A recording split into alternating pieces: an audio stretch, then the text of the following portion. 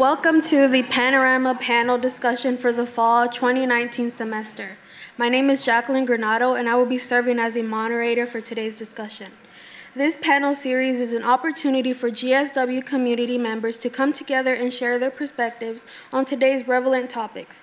With help from the panelists, we hope that together we will all engage in intellectual reasoning through conversation.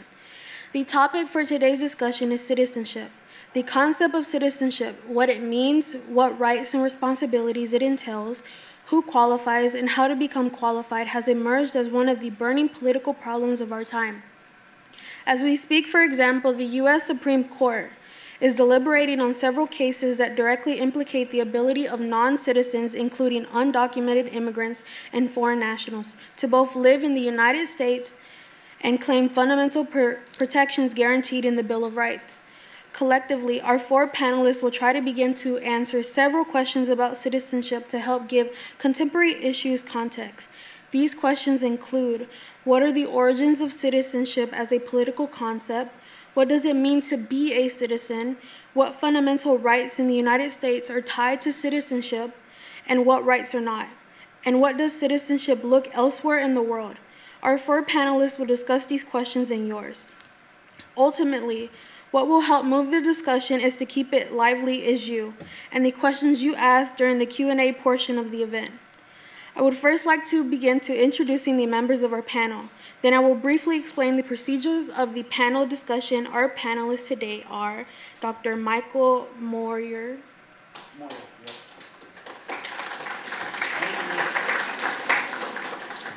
Michael Moyer is an Associate Professor of English at Georgia Southwestern State University.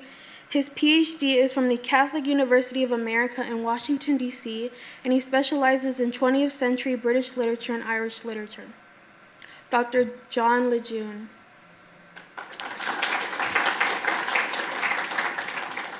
John Lejeune is an assistant professor of political science at GSW, where he teaches courses in political philosophy, modern political ideologies, and constitutional law. He received his PhD from the University of California, San Diego. Representative Mike Chokes. Mr. Chokes is a member of the Georgia House of Representatives from the 138th District, which includes Americus, Georgia. Dr. Chokes has more than a decade of experience as a state representative, and we thank him very much for taking time out of his busy schedule to engage in additional public service. Neha Bahatoki.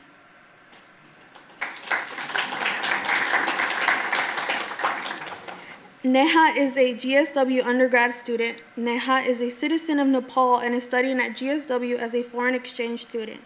Neha has generously offered to bring a comparative perspective to our panel by discussing some of the rules of citizenship in Nepal and comparing those to the United States.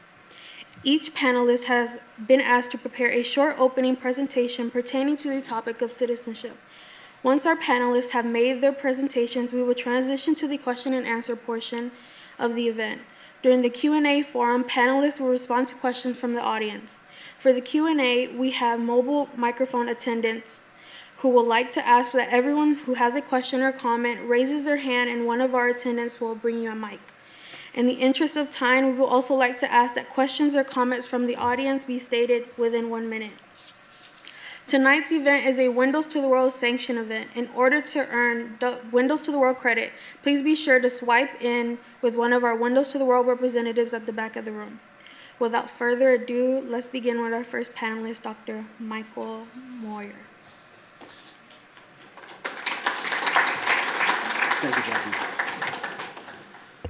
All right. Hello. Is there a clicker or something? Okay.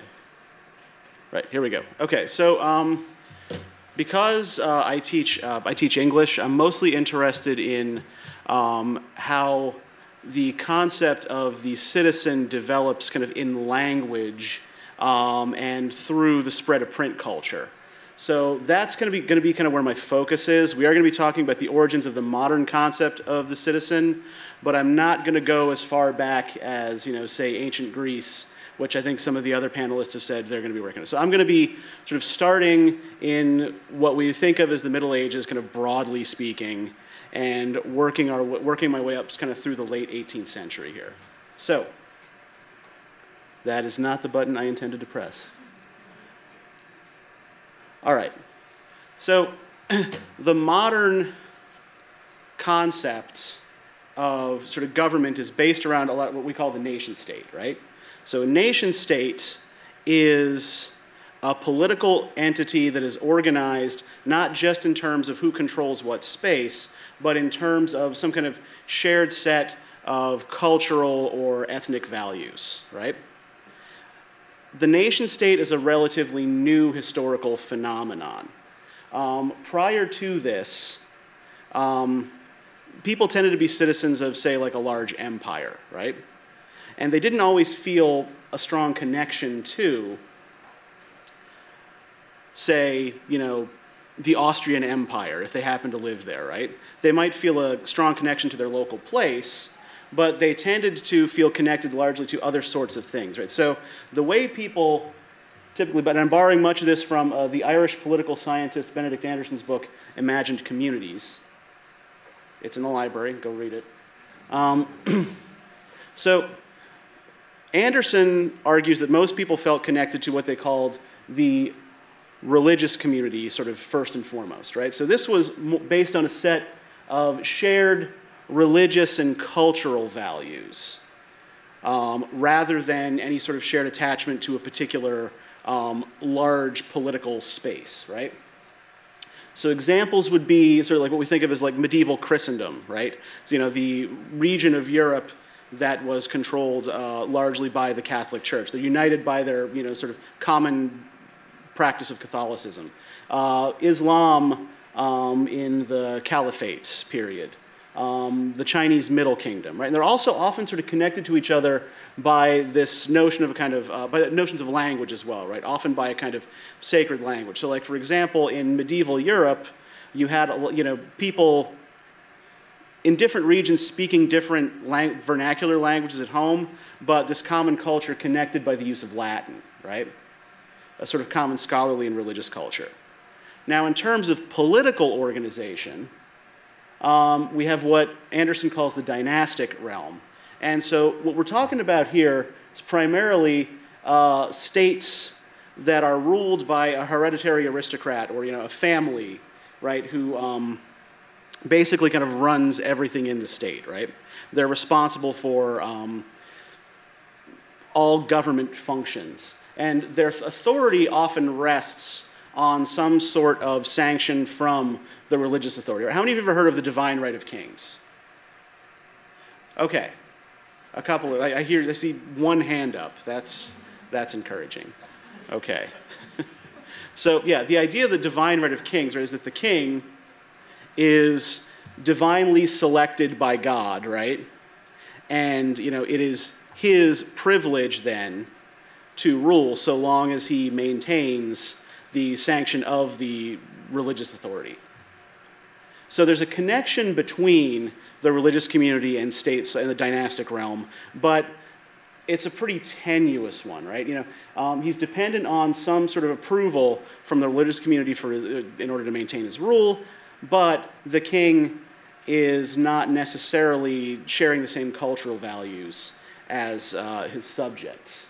So inclusion is based solely on residence in this scheme, right? So if you live in, say, Austria in the year 1601, you are ruled by a Habsburg prince, you pay taxes to the Habsburg family, you grow turnips for the Habsburgs, and you are conscripted into Habsburg's armies. I say conscripted, right, because your average foot soldier was not a volunteer.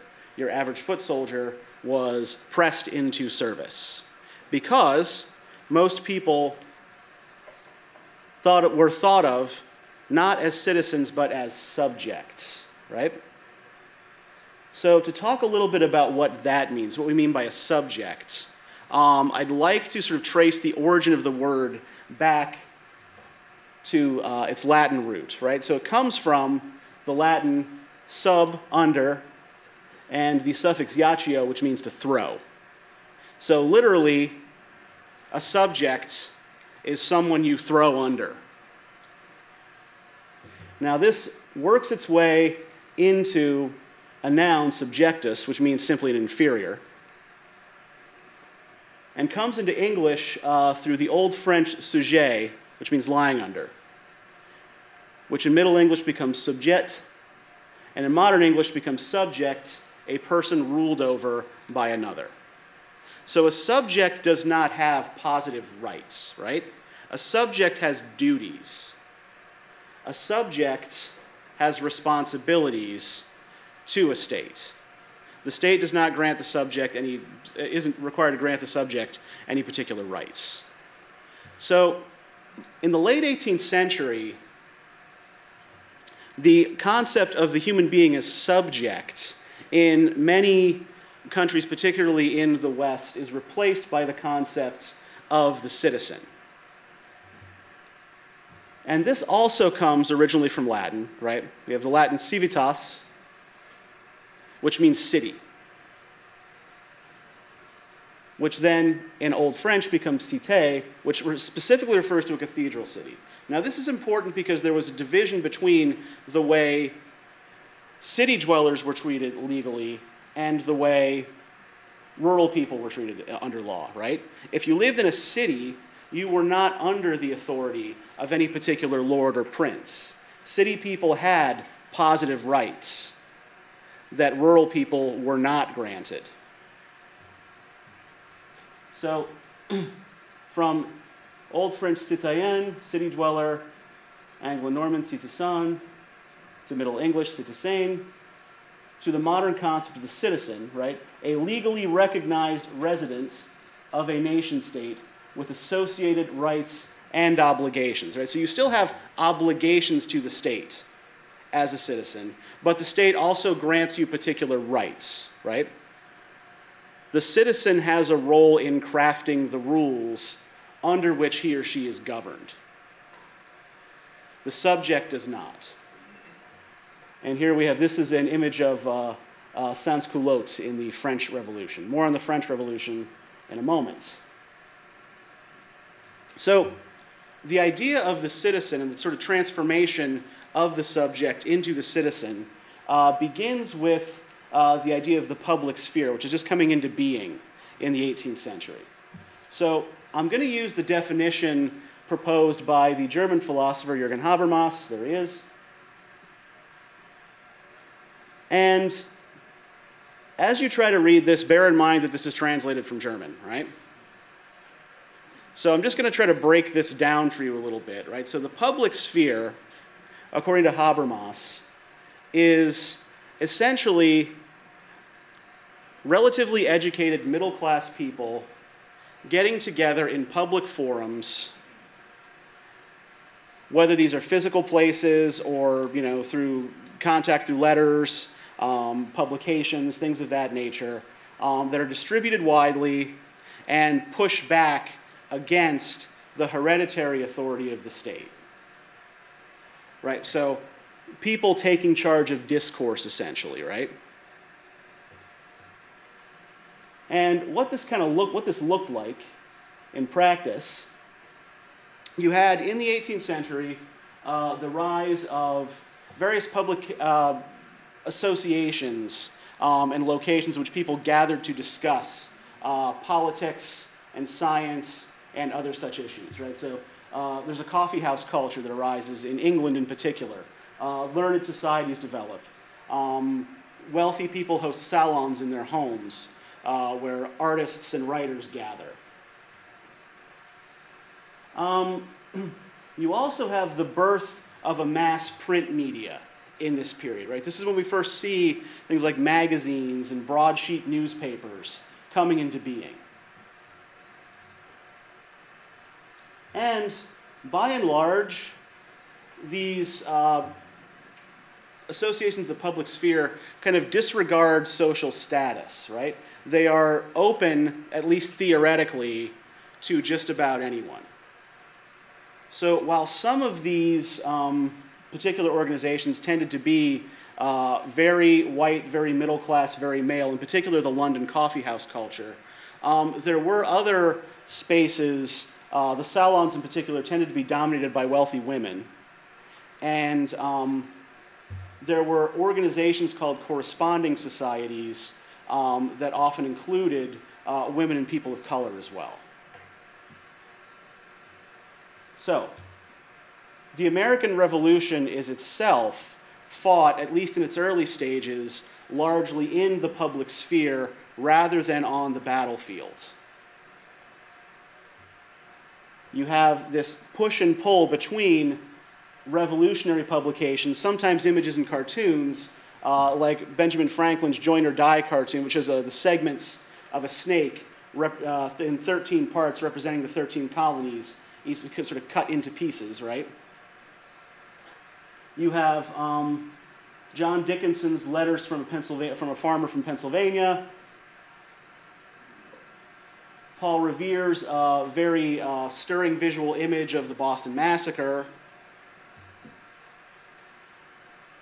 Thomas Paine's Common Sense, and the Declaration of Independence itself, right, which was first circulated widely in newspapers, right? So it wasn't just a resolution the Continental Congress adopted, right? It was something that they sent out to be published in newspapers to try to get people behind it, right?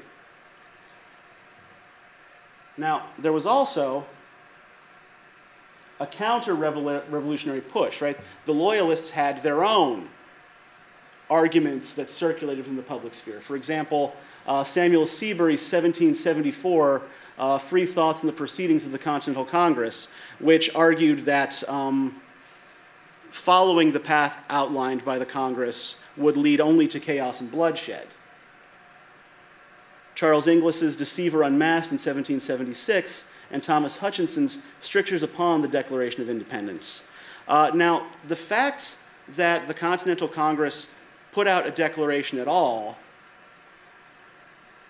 indicates a changed view here of the role of the subject into a citizen, right? In English common law, a declaration was what the plaintiff in a lawsuit published at the beginning of that suit, right? So by publishing this declaration, they are claiming the right to sue the government that ostensibly rules over them.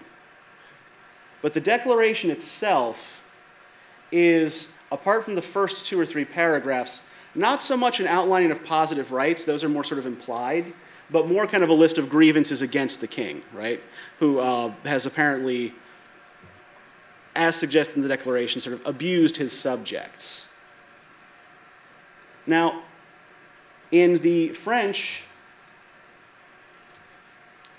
Revolution, we get a similar document called the Declaration of the Rights of Man and the Citizen. And in the French context, citizen actually becomes an alternative to monsieur or madame, which have class implications. Monsieur or madame indicate the respect you're supposed to give to a social superior. Citizen eliminates that and kind of is meant to be an egalitarian sort of designation. Now, this is heavily influenced by social contract theory. Anybody know what social contract theory is? Anybody familiar with the idea of social contract theory?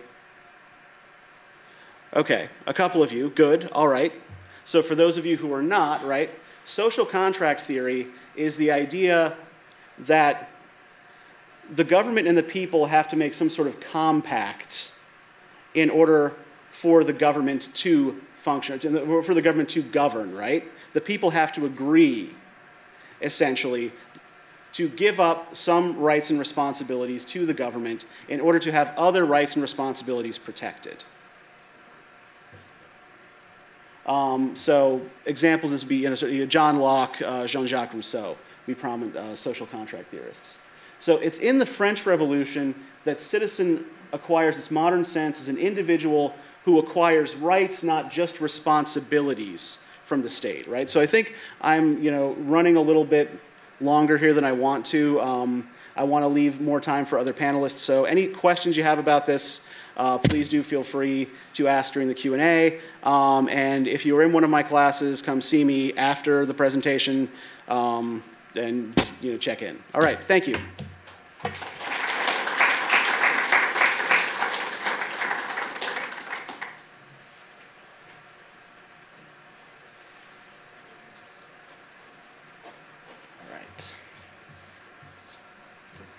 That's the button.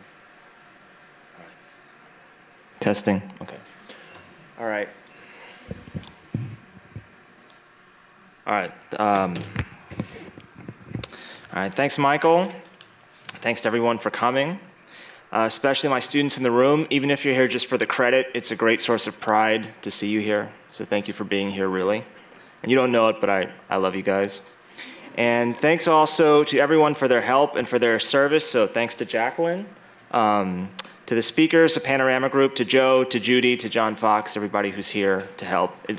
Something like this, Anish on the mic, it does actually take a village to do something like this. So thanks a lot. My presentation is called Delineating Constitutional Rights, Citizen versus Non-Citizen. And it has 3 goals. First, to better understand the relationship between citizenship and civil rights in the US. So broadly speaking, the question is, to what extent do our most valued liberties and rights actually depend on being a citizen? So imagine if your citizenship, like those of you in the room who are US citizens, imagine if your citizenship were stripped away. Like, would you be scared? What would you be scared of? What rights do you think you would keep? What rights do you think you would lose? What actually depends on being a citizen? For those who aspire to citizenship, as my wife did, like what rights do you get for being a citizen? Secondly, I want to do this in kind of like concentric circles. They get closer and closer to the point. So secondly, moving closer, what can a close reading of the Constitution teach us in this regard? What are the patterns that we can observe, if any, just by reading the thing? So this is also meant for my political philosophy students and Civil War students. I keep telling you guys, read the text, cite the text, it's in the text.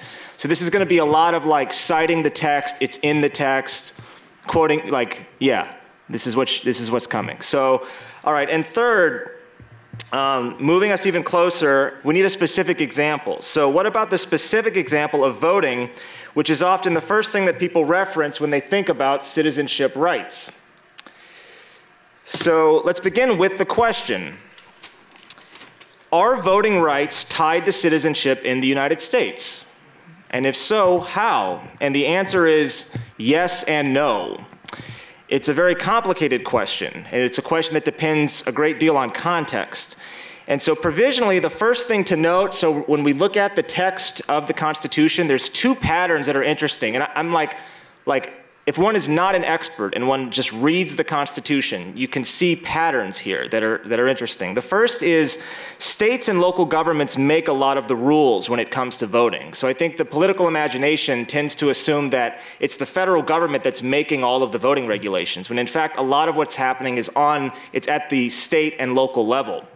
A lot of that is left to the states in the Constitution to make those decisions. So state and local rules, though preempted at times by federal law, have a great impact on who can vote and when. And then second, at first glance, the Constitution does not expressly guarantee voting privilege to citizens in any qualified manner, at first glance.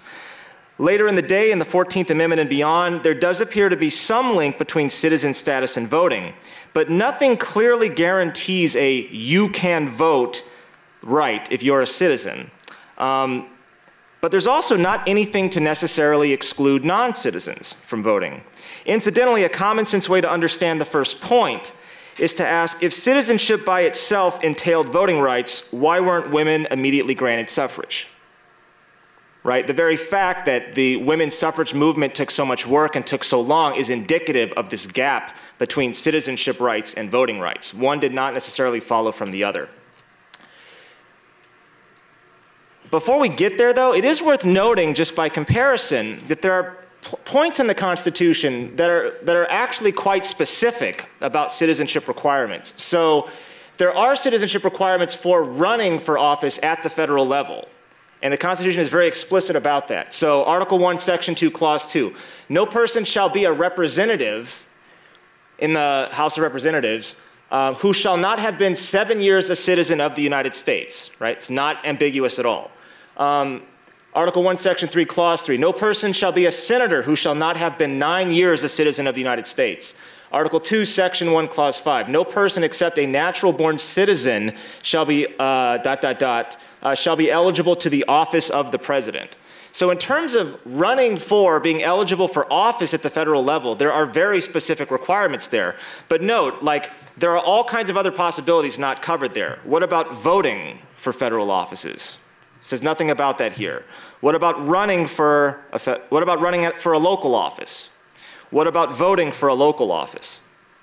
And so what the Constitution actually does when it comes to voting rights is the text leaves a lot of power to the states to make decisions about voting rights. So if you look at Article 1, Section 2, Clause 1, the House of Representatives shall be composed of members chosen every second year. In other words, every 2 years we have these elections. And the electors in each state shall have the qualifications requisite for electors of the most numerous branch of the state legislature. So the Constitution is telling state governments, we're not telling you exactly what voting rights have to be for federal offices. However, whatever the most numerous branch of your state legislature, whoever can vote for that, they can vote for the federal office too. Like, the requirements have to match in some sense. And then it's, I think, a little more explicit in Article 1, Section 4. The times, places, and manners of holding elections for senators and representatives shall be prescribed in each state by the legislature. So it's giving a lot of authority to the states to determine what the voting rules, what the voting rights actually are in the states. So what that's actually going to mean is, and it's true until today, voting rights differ in many ways from state to state. Depending on what state you live in, there's all kinds of different voting rules. It's not a uniform policy throughout the country. Some things are uniform, but not everything is uniform. But it does note this very important clause at the bottom. But the Congress may at any time by law make or alter such regulations, except as to the places of choosing senators. So if Congress, the federal government, at some point decides to make voting laws, they can preempt what the states are doing. Congress has the authority to make voting laws. All right. Here? There? Okay. I hit it twice. All right. So what that actually means is a couple things. If state governments historically want to give voting rights to some citizens and not others, and want to give voting rights to non-citizens, states can do that. And states have done that. So check out this map. And by the way, I always talk about citing your sources. So credit to where credit is due. So these two papers, Kimia Podkamen and Virginia Harper Ho, I knew virtually nothing about this topic about 48 hours ago, and so I'm leaning heavily on these papers. So like credit where credit is due. And this shows you, by the way, in parentheses, why do we write academic papers? It's for other desperate professors who have to give talks and who need to learn this stuff like really quickly. So thanks to these authors. So I took this map, in fact, from the map source cited here. And what you see in the yellow is at different time periods, these are states that actually gave voting rights to non-citizens. So the state legislatures or local governments said, like, we are making a conscious decision that non-citizens will have the right to vote in certain elections. So what's going on? I talked to some historians in my department. So between 1800 and 1849, it was explained to me that that was like a Republican period. So there was an ideology in the era about like self-rule and self-government and power to the people. So we're going to give power to everybody. And so a lot of states were giving non-citizens the right to vote. Between 1850 and 1899, a lot of that is about westward migration. So it's like you're trying to get people to move out west so you can have more population. And so one thing that you offer is like all these political rights. So come out, whether you're a citizen, whether you're not a citizen, like you're gonna have voting rights out here. Come move out west. But then you can see it's kind of like there's an upward trend and then there's a downward trend. And so in the 1920s, this all starts to go away, more or less. But I want to read you just a couple passages here, again citing my source. So the Virginia Harper Ho source, what is actually going on in terms of how states are making decisions about who to give voting rights to. So just to give you a sense of like how prevalent non-citizen voting rights were and the criteria for voting, here you go. Aliens voted under the early constitutions of Maryland, Massachusetts, New Hampshire, New Jersey, New York, North Carolina, Ohio, Rhode Island, Vermont, and Virginia, all of which granted the right to vote using the more general freeman terminology. It also has been established that unnaturalized immigrants voted and held local office throughout the colonies, including in Maryland as early as 1692, South Carolina in 1704, Pennsylvania as of 1747, and the Northwest Territory under the Ordinance of 1787. States and territories originally part of the Northwest Territory also continued to allow alien suffrage, although the territories only elected officials within their jurisdiction and non-voting delegates to Congress. They did not elect federal legislators or executive officers. Through the colonial and early federal period, alien suffrage was often uncontested because voting rights were not based on citizenship, but on property ownership and race, as well as residence. At the time the U.S. Constitution was ratified in 1788, almost every state required some form of property ownership to qualify for the vote. With the development of a more market-oriented society, a potential voter's stake in society, as indicated by tax-paying, military service, and general civic contributions, became the new basis of the right to vote. While this rationale further substantiated denial of the vote to women who generally were not involved in activities which would demonstrate a stake in society, the stake-based conception left uncontested the right of white male immigrants to vote. Up to the War of 1812, the states commonly extended voting rights to white male immigrants as property ownership, race, and gender, not citizenship, defined the voting population. So what starts to happen in the 1920s, according to the authors, first is a response to World War II. That there was, you might say, a bit of a xenophobic reaction World War I, not World War II, World War I. Xenophobic reaction after World War I.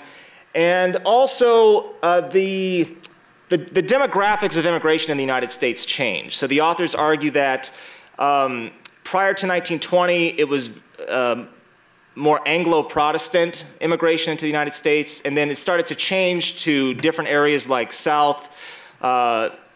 like Slavic countries, Southern Europe, Eastern Europe, the Mediterranean. And so there were different, let's say, cultural and ethnic factors at stake as well. But it's in the 1920s that this really starts to change. So, but let's then talk about, like, okay, so is there nothing in the Constitution that really links citizenship to voting? Like, really, nothing? Well, starting with the 14th Amendment, we start to see a pattern here. So the 14th Amendment you have, 1868, right after the Civil War. When the right to vote at any election for the choice of electors for a bunch of federal offices is denied to any of the male inhabitants of such state being 21 years of age and citizens of the United States, or in any way abridged, except for participation in rebellion or other crime, the basis of representation therein shall be reduced in the proportion which the number of such male citizens shall bear to the whole number of male citizens 21 years of age in such state. So the language here, it's verbose. But look what it's doing. It's not guaranteeing male suffrage. It's not guaranteeing suffrage if you're 21 years old. It's saying if a state does not give suffrage to someone who's male and 21, they're gonna be penalized for it. But it's not mandating it. If we look at other developments in the Constitution, so 15th, 19th, 24th, 26th Amendment, you can start to see patterns in the language that's being used. So we will often describe, let's say the 19th Amendment as women were granted the suffrage with the 19th Amendment. But the language is kind of strange in that regard. So like, let's look at the 19th Amendment. The right of citizens of the United States to vote shall not be denied or abridged by the United States or by any state on account of sex. So the language is not saying all women can vote. It's saying the right to vote cannot be denied on account of sex. And so the language, the 15th Amendment is the same. The right of citizens of the United States to vote shall not be denied or abridged on account of race, color, or previous condition of servitude. The right of citizens, 24th Amendment in 64, to vote, it's the exact same language, shall not be denied or abridged for failure to pay any poll tax or other tax. 1971, the 26th Amendment. The right of citizens of the United States who are 18 years of age or older shall not be denied or abridged on account of age. So the Constitution starts to define these reasons. It's not giving like if P, then Q. Like if you have this characteristic, you can vote. If you are a citizen, you can vote. It's saying if you are a citizen, you cannot be denied the right to vote based on A, B, C, D, or E. Does that make sense? There's a little bit of a difference there in the language. But it does, so what does it actually mean in practice? There is something going on here between citizenship and the right to vote. It's a bit kind of fuzzy, it's a bit fuzzy, at least to me, exactly what's going on with that relationship, but citizens are getting some kind of different protection than non-citizens, right? These amendments are covering citizens, but they're not covering non-citizens. It seems deliberately written that way. And also what it does not prevent states, by the way, for abridging the right to vote for other reasons, right? So the right to vote could be denied, let's say, on the basis of residency. It can be denied. We're probably all familiar with the controversies over voter ID laws, felony convictions. There are even cases on the books where, like, landowning status is still relevant in terms of having the right to vote in certain areas. In certain areas, like for primary elections, you can or cannot vote based on whether you register with one party or the other, and that will vary from state to state. So the right to vote, if one is a citizen, can still be like hindered or restricted, just not based on these particular characteristics, if one is a citizen of the United States. So there is some relationship here. Now, where does Congress come in? And where does the federal law, and this is coming to a conclusion here, in 1996, Congress did pass a law which said, "It shall be unlawful for any alien to vote in any election held solely or in part for the purpose of electing a candidate for the office of president, vice president, presidential elector, member of the Senate, member of the House, delegate from the District of Columbia, or, in other words, federal elections." Right? So they're restricting the ability of non-citizens to vote in federal elections. However, if you continue to read the language, that's it. So states, it's still up to states to determine whether or not first of all, the terms under which citizens can vote in federal elections, as long as it's consistent with the other amendments in the Constitution, and also the terms under which non-citizens might be able to vote. And so today, there aren't many examples in the United States, but there are a few today where non-citizens do have the right to vote. So currently, and these are in the articles that I read, these are the only instances that are cited in the country. Currently, no state has a statewide non-citizen voting right. However, at the more local level, the city of Chicago allows non-citizen legal residents, including green card and visa holders, to vote in local school council elections. Maryland has 10 towns that allow non-citizens to vote in local elections. And most recently, and perhaps most controversially, San Francisco currently allows all citizens, irrespective of legal status, to vote in local school board elections. So if you've been reading the news in recent years, that's been in the news. So does voting depend on citizenship? Yes and no. Kind of does and it kind of doesn't. It's a really interesting story, and one, I hope I promised you, if you read the text, you can learn something. And so we read a lot of text, and I hope you learned something. Thank you.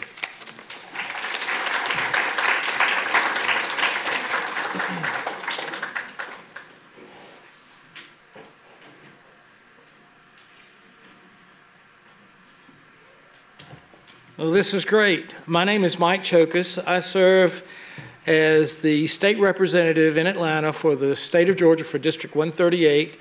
And my district is most of Sumter County, all of Sly, all of Marion, and all of Chattahoochee County.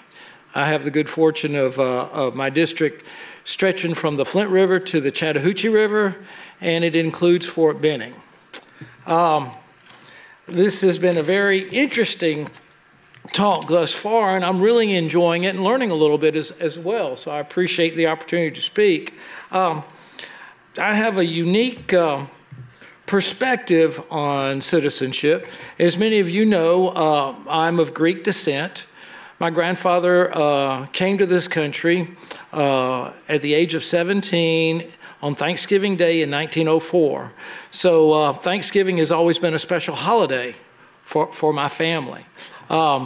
He was a naturalized American, took the citizenship test, had sponsors in Americas, and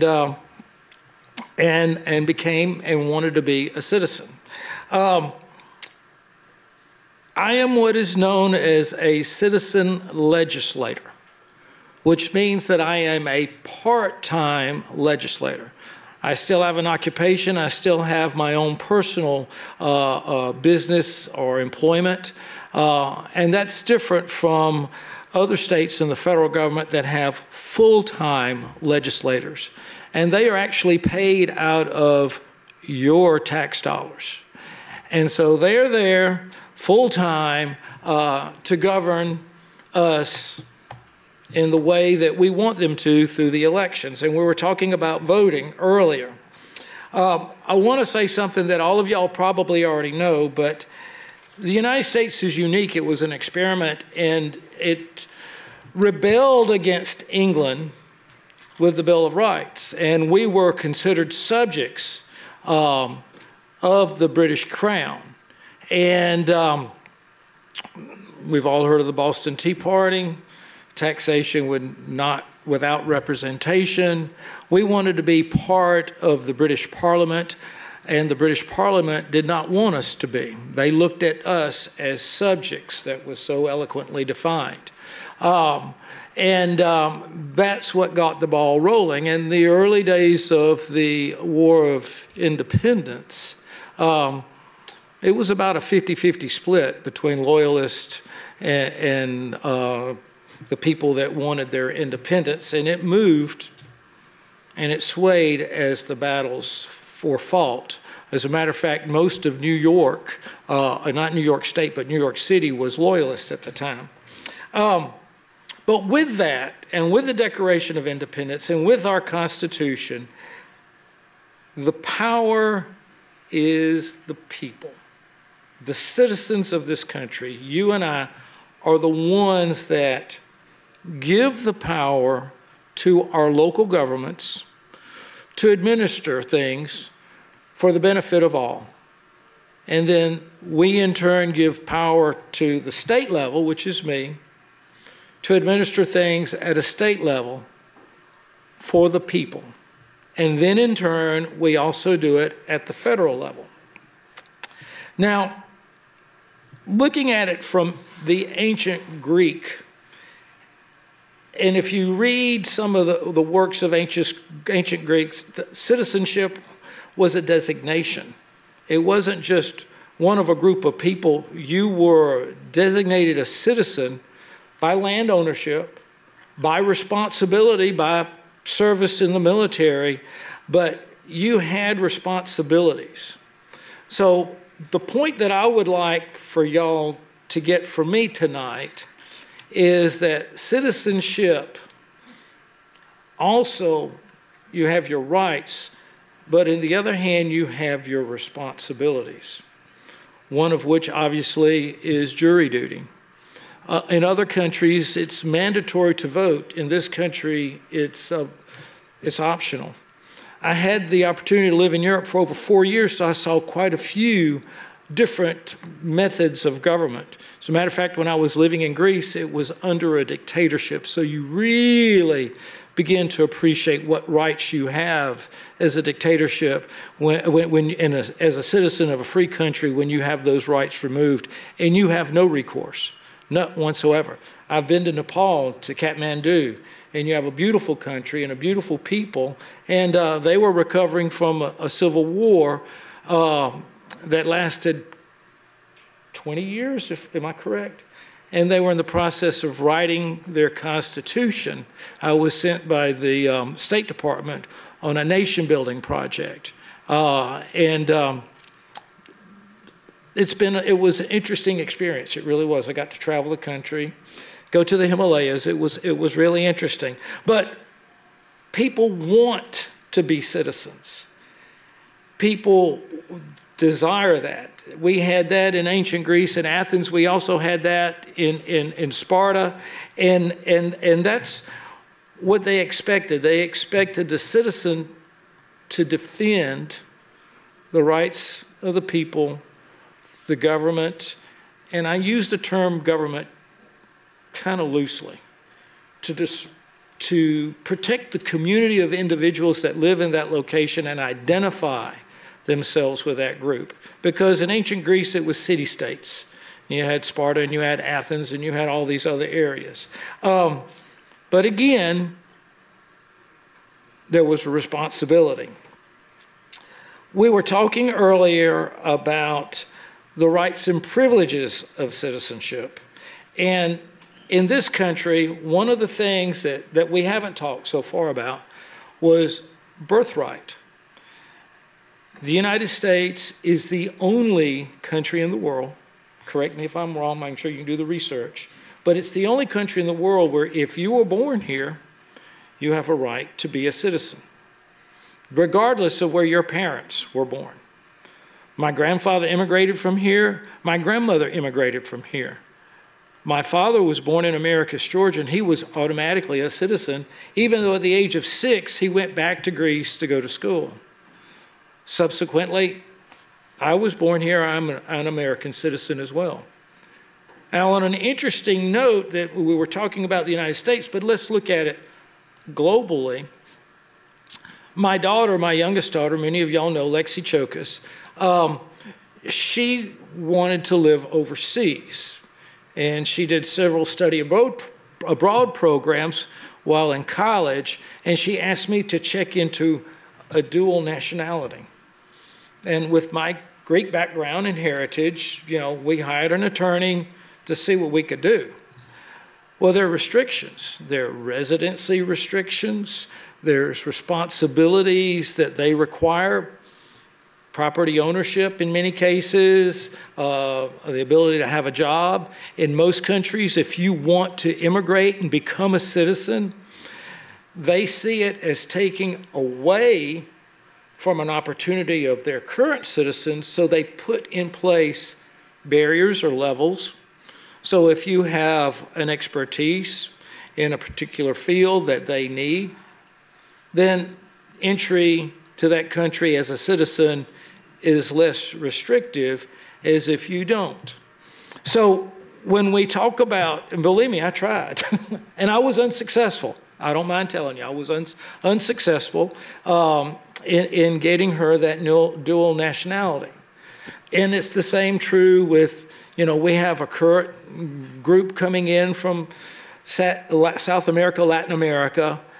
Try to become a citizen of those countries. There are requirements and there are responsibilities, and you just can't go there and say, hey, I'm here, I bought a house, I'm a citizen. They're not going to do that. It's not allowed. And so I want us to look at this on a global level and see how this affects us.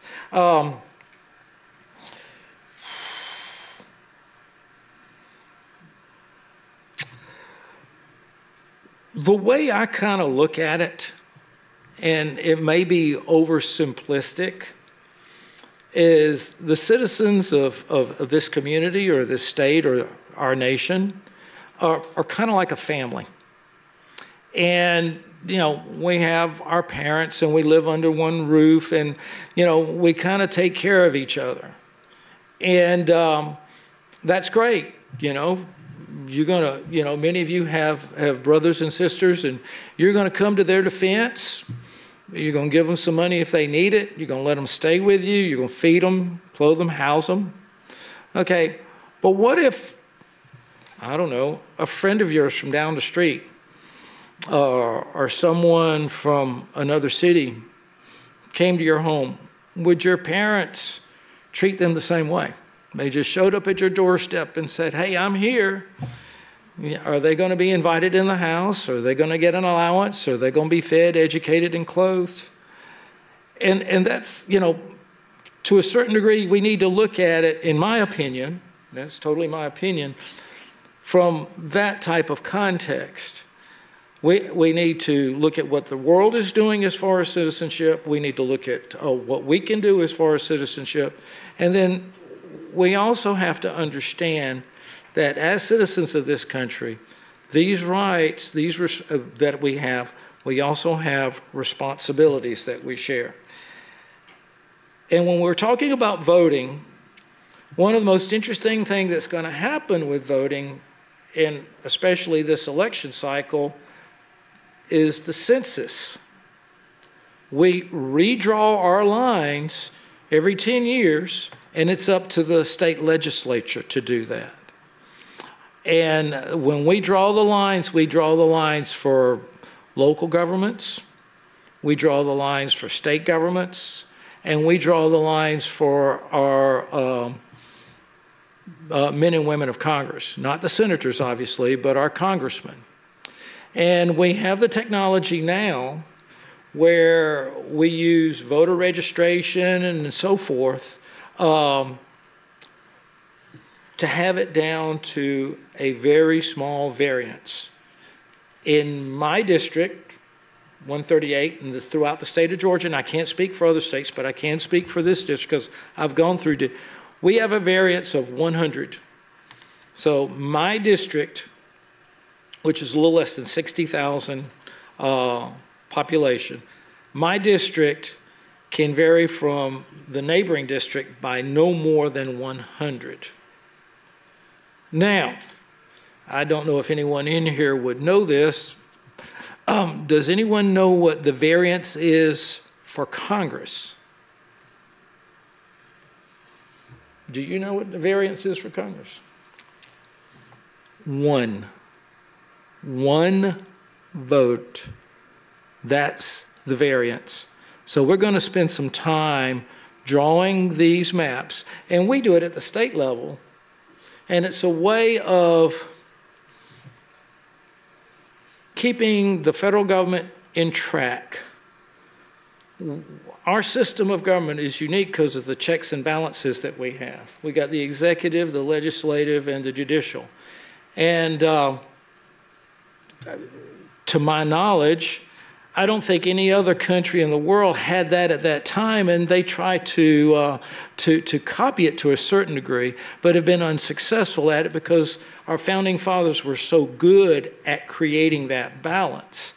So, you know, Congress sends out these federal laws, but then we, in turn, have the ability to construct their district.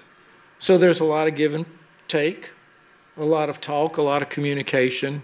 And many times our congressmen who are up in Washington have been members of the local legislature. Many times they go from school board, county commissioner, state legislator to Congress.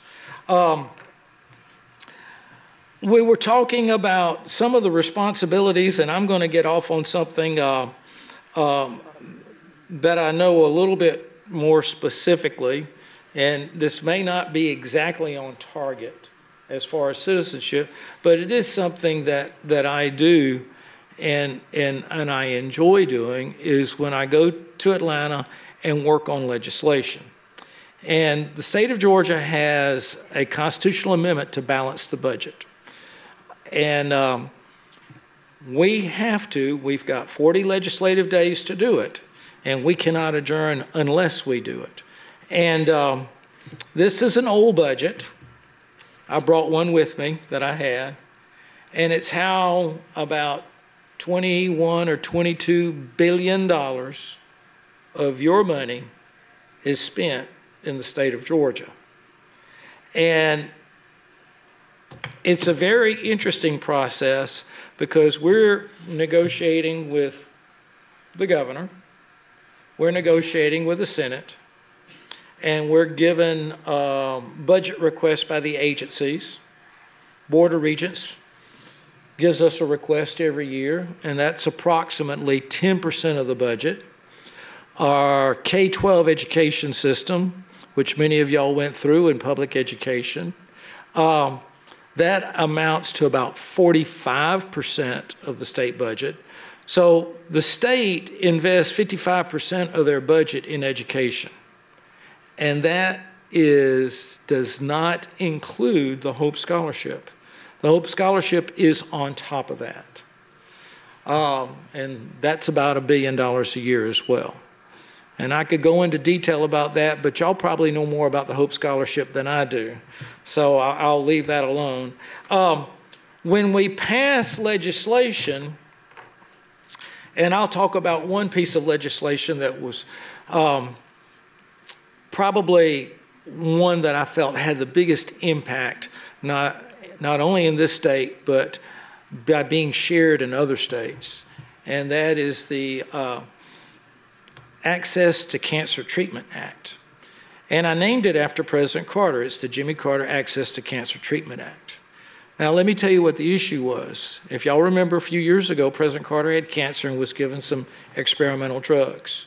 It was the latest, greatest at the time, and within 6 months, he was cured. There was zero cancer. He came out and made the announcement.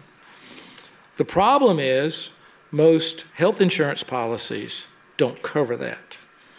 The health insurance policies require a protocol.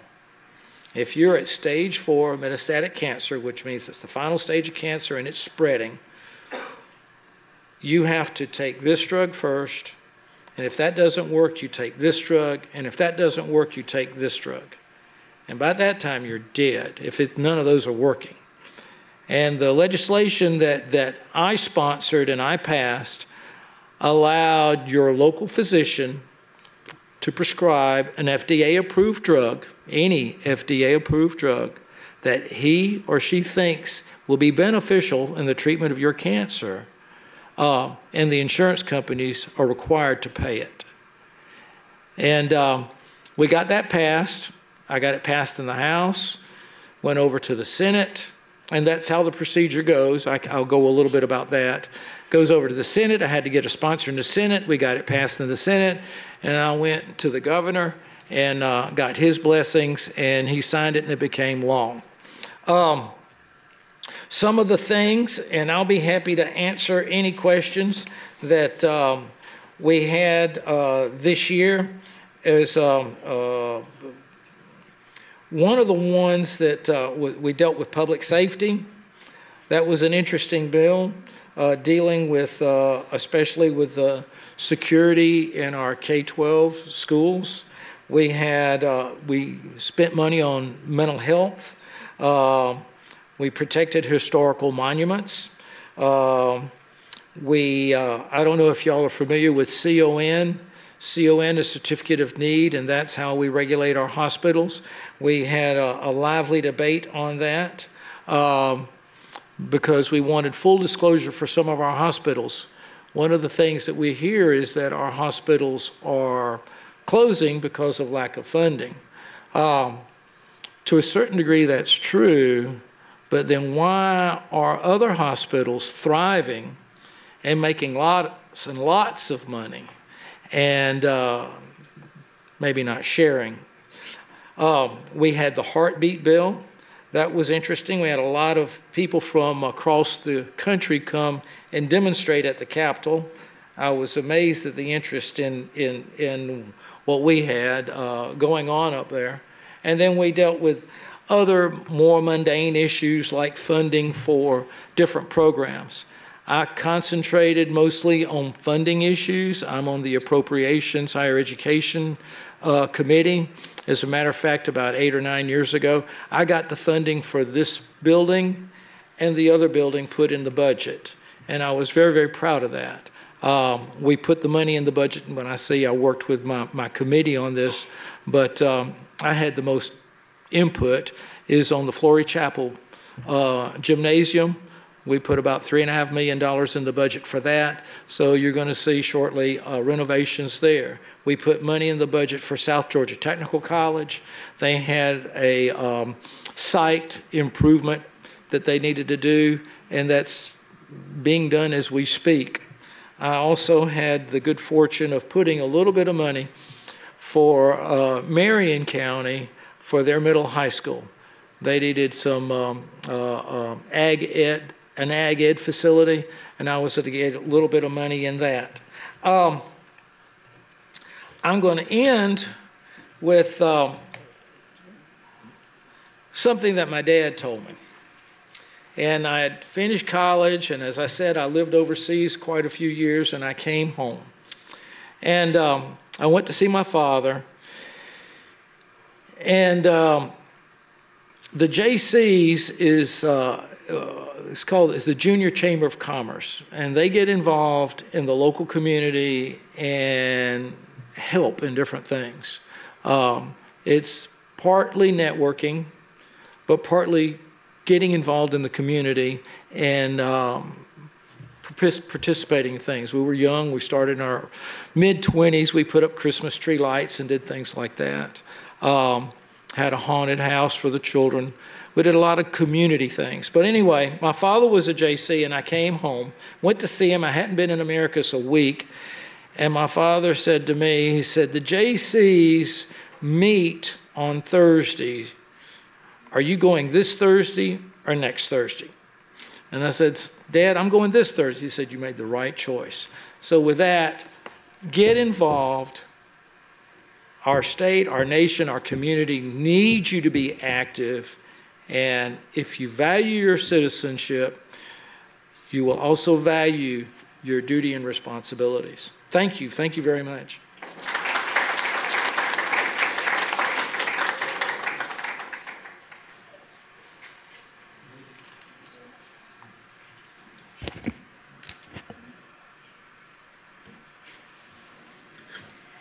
Thank you, Dr. Chokus. Hello, everyone. I am Neha Burathoki, and I'm a student here at GSW, and I'm from Nepal. So Dr. Kussler and Dr. Lejeune thought that I would have a different perspective on today's topic, and I would like to thank them and thank Panorama for providing me this opportunity. And I would like to move forward with the presentation. Oh, yeah. Don't even worry about my last name. That's okay.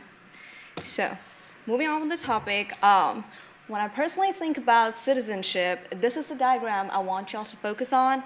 And when I think about citizenship, I really wonder if it ensures equality, justice, and diversity. Well, diversity, of course, yes.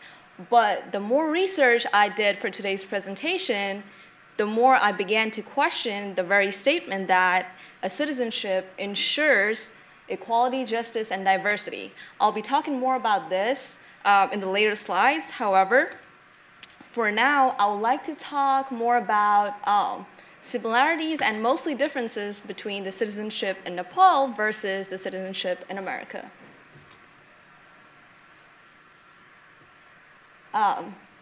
I know most of y'all probably don't even know where Nepal is. Somebody told me, isn't it a part of India? No, it's not. Nepal is its own country, and it's between India and China, and it's in Asia. And people from Nepal are called either Nepalese or Nepali. It's not Napoleon. I say this because I'm going to use the word Nepali a lot in the further presentation, and I don't want y'all to get confused. Okay, so let's briefly talk about the two types of citizenships. So the first kind of citizenship is citizenship by birth, okay? So this is the kind of citizenship Dr. Chokus gave talks briefly about, and it prevails in the United States. He said it's only in America, however, it's also in UK and also Australia. So this is a type of citizenship where if a person becomes a citizen of the state where he or she is born, regardless of the parent's citizenship. So if you're just born in the country, you're good. You have the citizenship. And the second kind of citizenship is citizenship by blood. Now that's the kind of citizenship we're going to talk about in context of Nepal.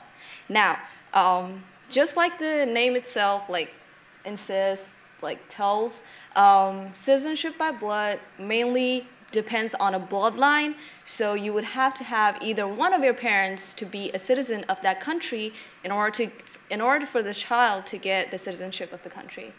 And this prevails mostly in the South Asian countries. A lot of them have it, and it also is in Nepal. And so you would have to be Nepali to be a citizen.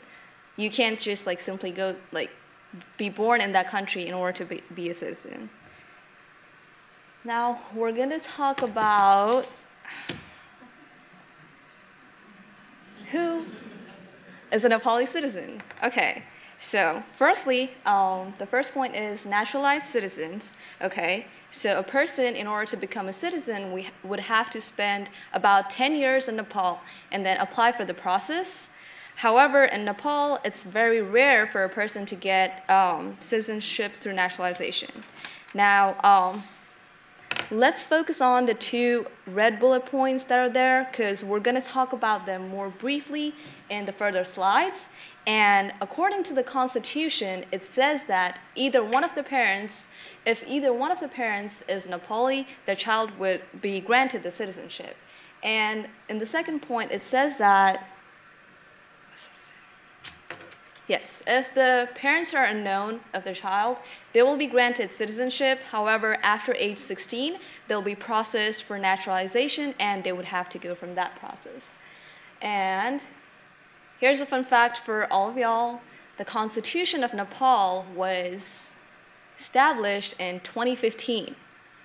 That is just like 4 and almost 5 years ago, which is crazy because, and Dr.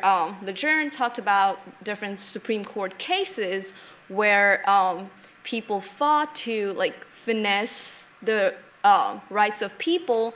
And however, in the case of Nepal, we're struggling very much as to what is written in the Constitution and what is applied in reality. So there's a lot of controversy going on. And the 2 points, I'm going to elaborate more on that in the further slides. However, for now, we're going to talk about why does one need a citizenship. So firstly, just like Dr. Lejeune said, voting rights are associated with citizenship. And the next 4 points, I feel like they're a little different from Nepal versus America, as in Nepal, citizenship is required for a simple task such as getting a job, opening a bank account, making a transaction, and even proceeding like higher education after grade 10. And as simple as getting a driver's license, you require a citizenship. So the question arises, okay, so if everything requires citizenship, so like all of the people should have it, right? And this is a tough question because the answer is no. 4 million people in Nepal do not have citizenships. They are stateless. And so y'all must be thinking, so they must either be like immigrants or something like that. That is also untrue because only 1 to 2% of Nepal's total population are immigrants, and the 4 million people that are stateless are just Nepali people, but they don't have citizenships, so they're just chilling. Okay, so there's a lot of factors that comes into account when what contributes to that big of a number. And compared to America, which is only about 7%, 14% for such a small country is, in fact, a huge number.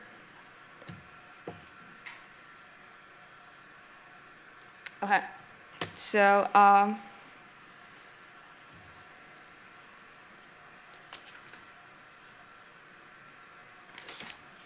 yes. Okay. Now moving on to what are the factors that come into account while that contribute to the 4 million people that are stateless. Remember the meme that said how Nepali parents would ask you not to talk to a stranger but force to marry one? Yes, arranged marriage is still a thing in Nepal. And when I think about arranged marriage, the thing that pops up to my head is patriarchy. So our society is very patriarchal.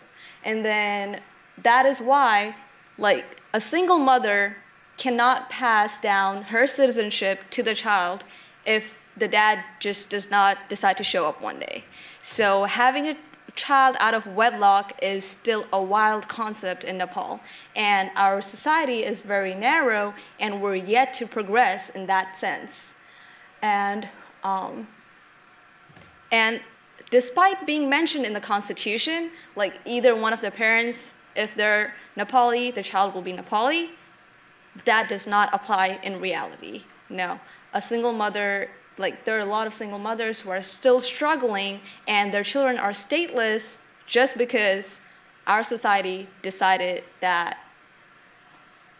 they cannot be given citizenship because someone had a child out of wedlock. Okay, now I would like to show you a video that could clarify more on this topic.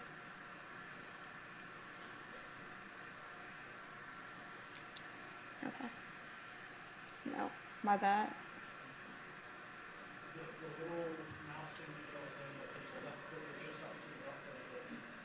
What is the mouse? I can't see the mouse. Okay. Okay, I see it. Okay. 20-year-old Shivani Karel has found that navigating the rules made by politicians is not easy. She was born in Nepal to Nepalese parents, but she is stateless. That's because she cannot prove that her father is Nepalese after he abandoned her mother when Shivani was just 5. Government officials do not allow Nepali mothers to pass citizenship to their children, even though the interim constitution says that it is possible. There are no provisions without father. They directly told us that. Taking birth in Nepal only doesn't give you citizenship. Then my mother cried in front of the CDO that my children's future is damaged totally. They told on their face that you should have thought that before sleeping with that man. Shivani's parents never registered their marriage. All that her mother knows is the name of the district he was from. Even the name, she was told, could be a lie. Without a citizenship card, Shivani cannot get a job to help her mother. Citizenship certificate is required for everything, from getting a driving license to getting a passport. There are more than 4 million people in Nepal who don't have citizenship papers. So far, at least constitutionally if not in practice, mother or father can give citizenship to their children. But the new constitution being drafted says that both parents have to be Nepalese citizens. Sapna Pradhan Malla, a lawyer and a former member of the Constituent Assembly, has been advocating for citizenship through mothers for over a decade. The problem is also in the mindset. Mindset is patriarchy. So even where the law allows in certain condition to get citizenship, they are resistant because how can we give citizenship through daughter? Constitutionally, there is a way out, citizenship through naturalization. But the district administration office in Kathmandu has never granted this type of citizenship. Till the date, we do not have any provision to issue a certificate to a boy or girl whose father has not been identified as a Nepali. After 16, he needs to prove that his father is or was a Nepali citizen. If he or she cannot prove that, we consider his or her father as a non-Nepali, and we do accordingly. Despite constitutional provisions, officials have made it impossible for children to inherit citizenship through their mothers. The fear is, with the new law, more people are going to find themselves stateless. So how do I go to the next slide?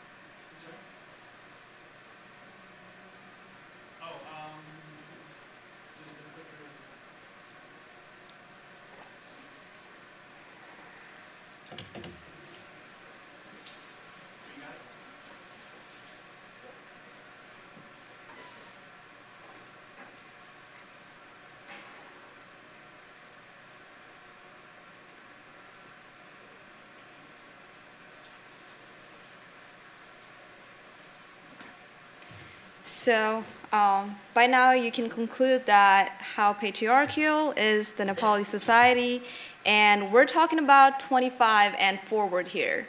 And still our society is very behind when it comes to that aspect. And Nepali single mothers who cannot even pass down their citizenship to their child because the father of the child just does not decide to show up one day. So when women's rights are such a big deal throughout the globe, single mothers in some part of the world are struggling to even pass down their citizenship to their own child. Okay, so I feel like I'm running out of time, so Another factor that contributes to the 4 million people, stateless people in Nepal, is also the children whose parents are unknown. So the Constitution says that they'll be considered citizens until age 16. However, after that, they'll have to like go through the process of naturalization. And just like in the video you just heard, like nobody's ever gotten a citizenship through naturalization. So there's like a big gap between what's written in the Constitution and what is applied in reality. I hope this changes very soon, and there are a lot of like activist groups and people who are actually working on this, and I hope that changes very soon.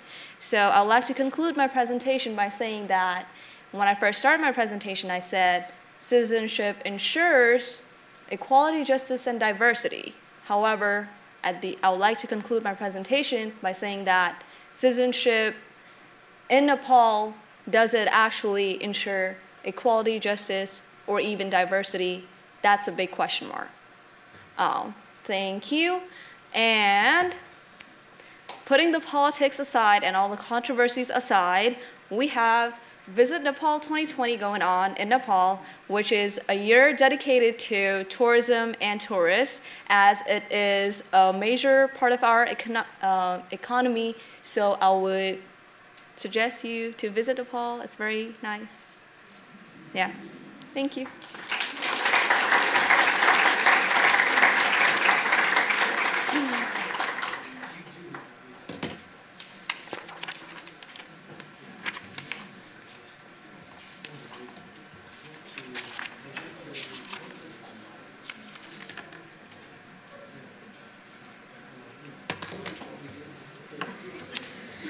We will now move on to the Q&A portion of the event. If you have a question for one of our panelists, please raise your hand and one of our attendants will bring you a mic.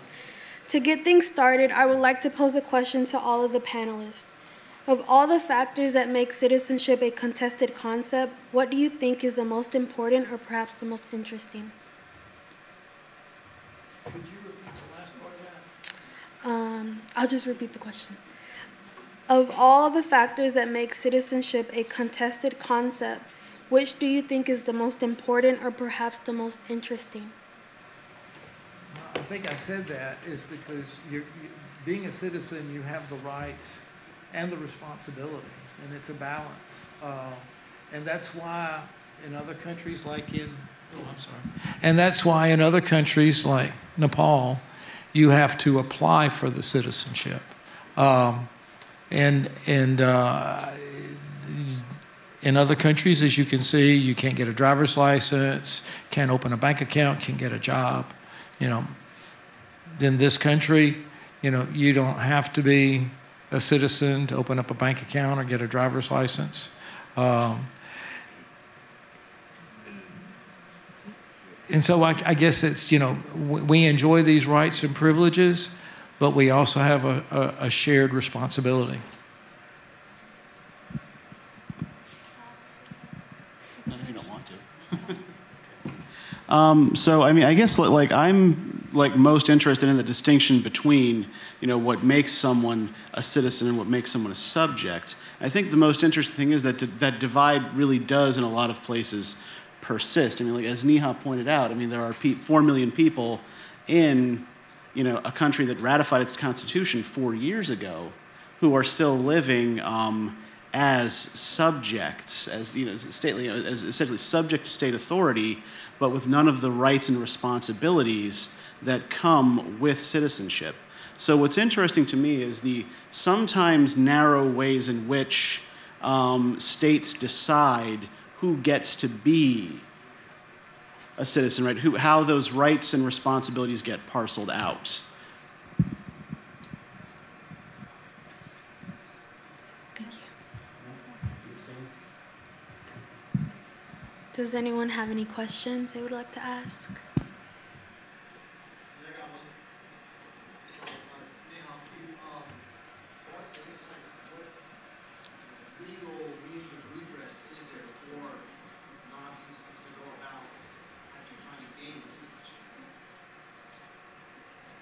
Usually what happens is they go for the process of naturalization, and it's like it depends on, it is a long process because you know how government work is, right? And especially in like developing countries, it takes about a month or two to even process one letter from one office to the other.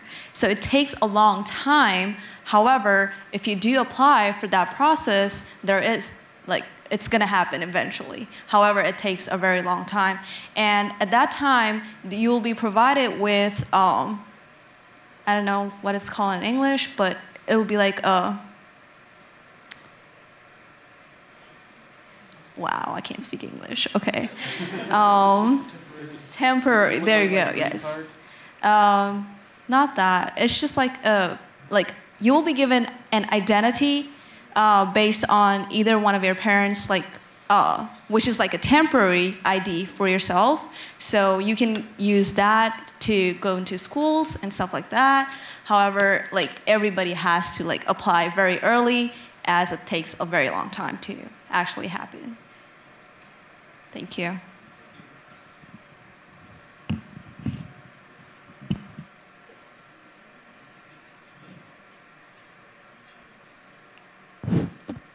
Hello. This is just a question for all the panelists.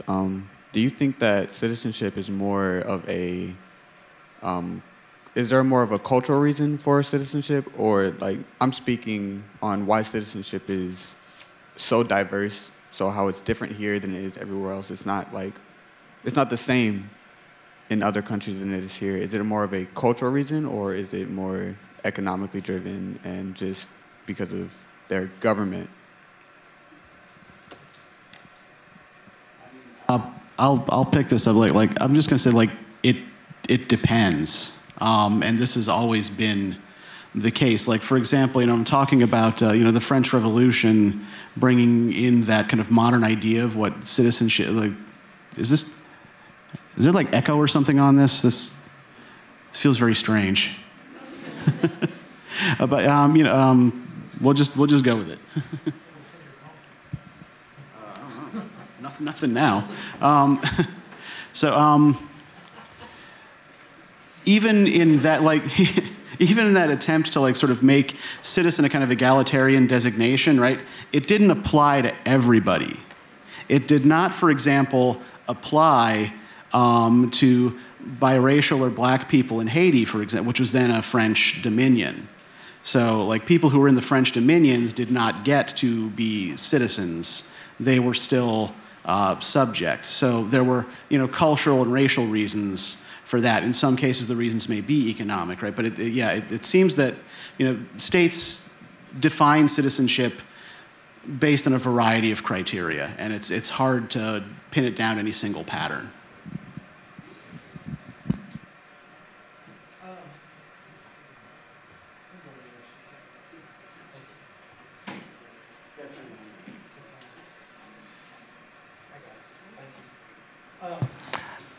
It's more, if you want to really look at citizenship and you want to look at the state, it starts with the people. The people develop the state, and then they provide the rules to protect the people.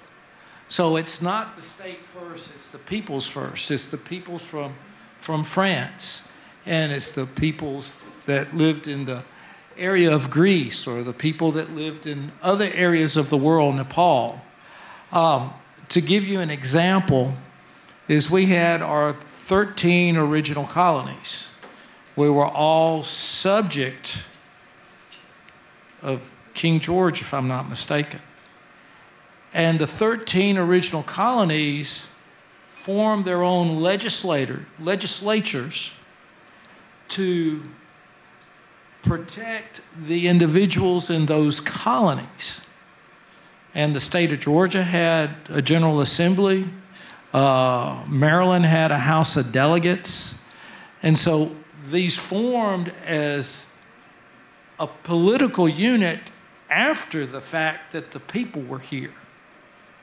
And then we were separate. Georgia and New York were common in maybe language and a little bit of heritage, but that was about it. And we were all subject to England. But our 13 colonies united to form what is now the United States of America. So I think the basic formula would be it came from the people to form a community for the protection of everyone as a whole. And I'm going to give a little caveat here on, you mentioned the French Revolution. And Greece, I'm going to talk a little bit about history.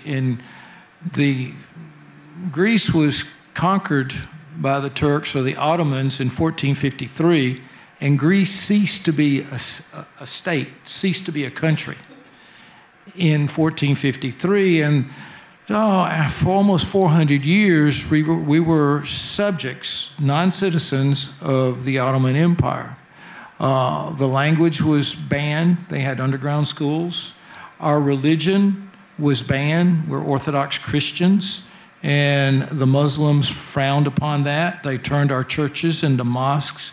Many of the Greeks were Muslim by day and Christian by night.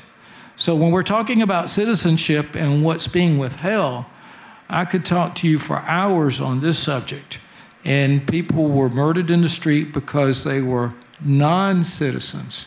As a matter of fact, we had underground schools to teach the youth the Greek language so that we could retain it. We had lay preachers because we had no theological schools at the time, and we had lay preachers so that we could maintain our Christian faith. So citizenship is extremely, extremely important. And when we fought the revolution in 1821 and gained our independence from the Turks, Europe was scared to death because of the French Revolution and the chaos and the murders that occurred afterwards. And they did not want that to occur in Greece. So the rulers of the time, the monarchs, got together and they took a German prince, picked him up and plopped him in Greece, and he became the head of state. And the Greeks all of a sudden became subject to a German monarch, but he became the king of Greece. And that stayed that way until a vote in the 1970s that eliminated the monarchy and Greece became a republic. Well, I cannot speak for America. However, in my perspective, I think that why Nepal has citizenship by blood is because we've recently overthrown our monarchy, meaning like we were under monarch for a very long time. And at the time, India was being conquered by the British. So if you open your borders to citizenship by birth, a lot of people could come and go in very easily. And I think that's pretty much the reason why in our country we have citizenship by blood. However, this is just my personal perspective. I cannot speak for the entire Nepalese community. I'm pretty sure they would have different opinions. But when I think about it, I think that's the reason.